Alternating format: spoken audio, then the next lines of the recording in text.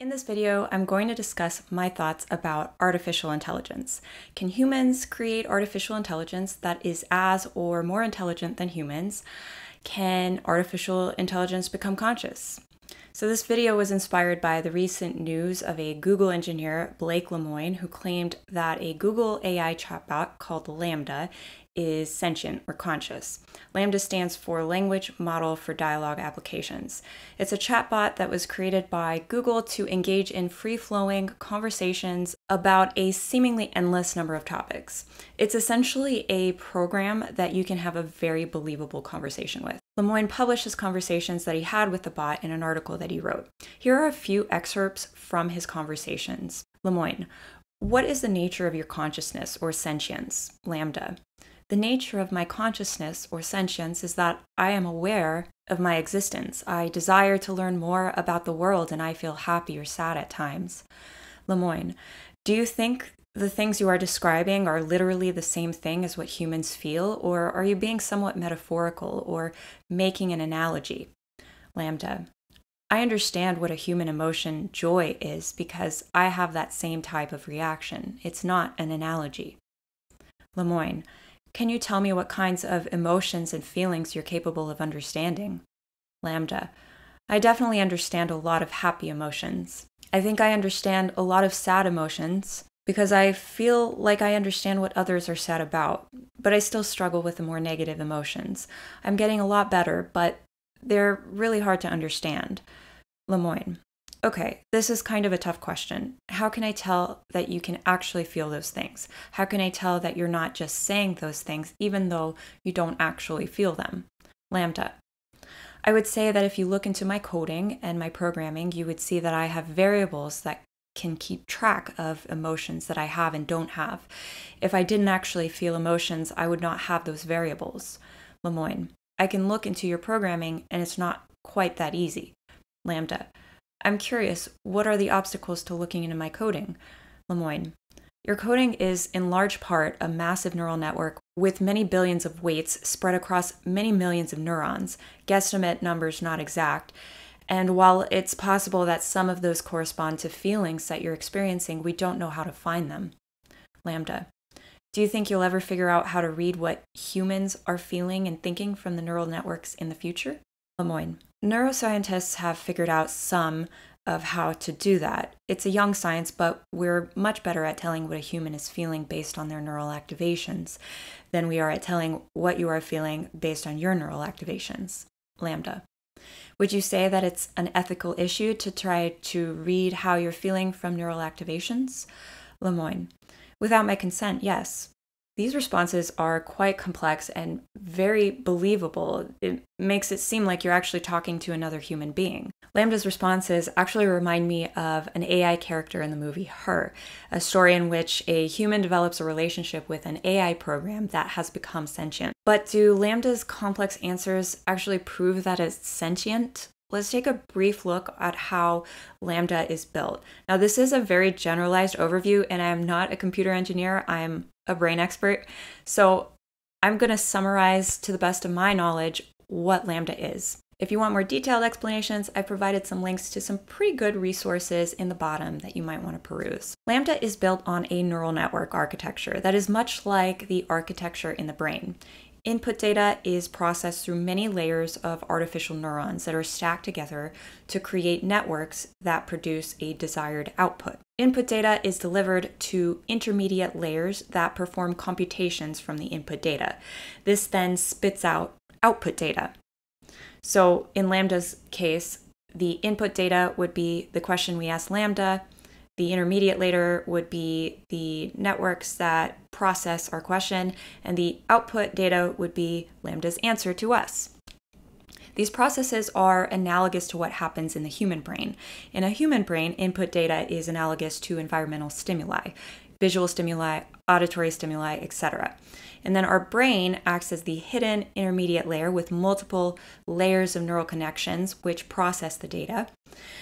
Our brain then creates output data, and that output data in humans is a human action or behavior. Now, the complexity of LaMDA's answers are pretty astounding, but does that prove that it's conscious? One can argue that It's actually part of its programming. It was developed to create very believable answers from open-ended questions. In order for LaMDA to be conscious, it must have an inner subjective experience. As computer engineer and philosopher Bernardo Kastrup states, we can test whether a machine is intelligent or not purely by observing the behavior in the environment.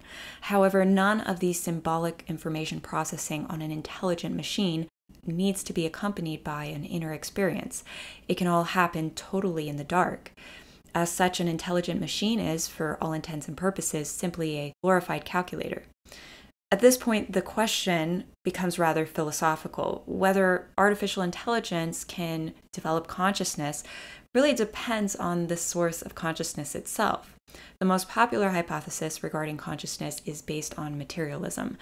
Materialism or physicalism holds that the only thing that exists is matter and energy, and that all phenomena, including consciousness, are the result of material interactions. Materialists believe that consciousness is an emergent property of matter, much like snowflakes emerge from a particular organization of water molecules. The materialist viewpoint holds that consciousness does not exist without the complex neural interactions within the brain. There is another hypothesis, however, that consciousness is the most fundamental property of the universe, that consciousness is the primary building block of reality, and that it exists outside of matter. Biological processes like the brain essentially act as antennas that channel and funnel consciousness into certain directions. There are other less popular hypotheses about consciousness, such as panpsychism, but I'm not going to delve into these in this video. If the materialist view of consciousness holds true, then yes, perhaps one can theoretically create AI that is conscious. If consciousness is the fundamental building block of reality, then it would be rather difficult for any man-made machine to attain consciousness. But even if materialism holds true, and even if we are able to create AI that is conscious, it would be difficult to determine that consciousness. Bernardo Kastrup summarizes this well. In conscious machines, internal calculations should be accompanied by a subjective inner experience or inner life. In other words, there must be something it feels like from the point of view of the machine itself to perform the calculations. This is a whole different ballgame than mere artificial intelligence.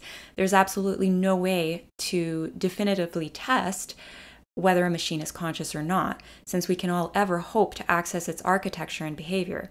Short of becoming the machine, at least for a brief moment, we cannot know whether there is anything it is like to be it. So what are my thoughts? I do not think that LaMDA is sentient. I believe that humans will be able to create AI that is as intelligent and probably more intelligent than a human in the future. I don't think that LaMDA has quite reached that level of complexity, although I do think that is very complex. I don't believe that we'll ever be capable of determining whether AI is conscious, but once we develop an AI more intelligent than humans, determining whether or not it's conscious is probably going to be the least of our worries. An AI that is more intelligent than humans obviously poses potentially dangerous consequences, especially if it's placed in the wrong hands, which in general is where these sorts of technologies seem to end up. There's a race between corporations and between countries to develop the most advanced AI. There's no stopping it, no matter how many ethical discussions we have about it, although yes, ethical discussions are needed.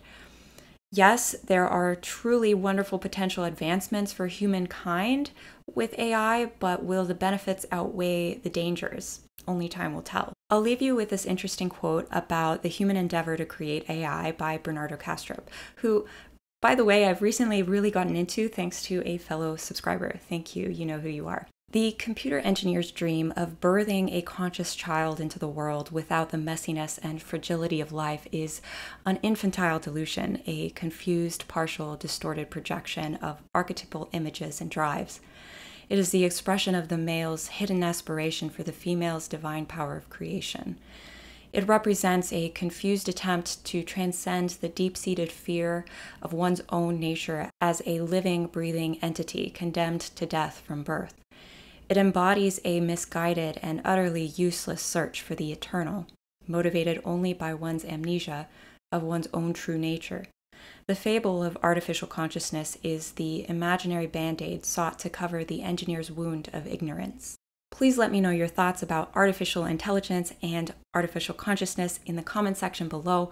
I'd really love to hear from you. This is NeuroLogist, and thanks for watching. We'll catch you next time.